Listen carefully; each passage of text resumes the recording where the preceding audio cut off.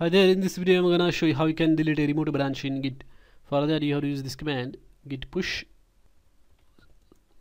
origin and then colon and the name of the branch that you have to delete. So this is the branch that is available in my remote repository, so I'm gonna delete that using this syntax.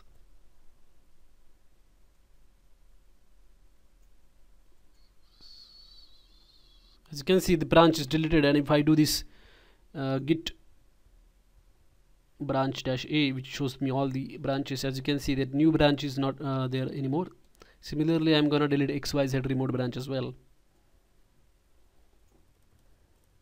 So just put xyz remote, and that branch should also be deleted. As you can see, that's how you can delete the remote branches. If you like this video, hit like button.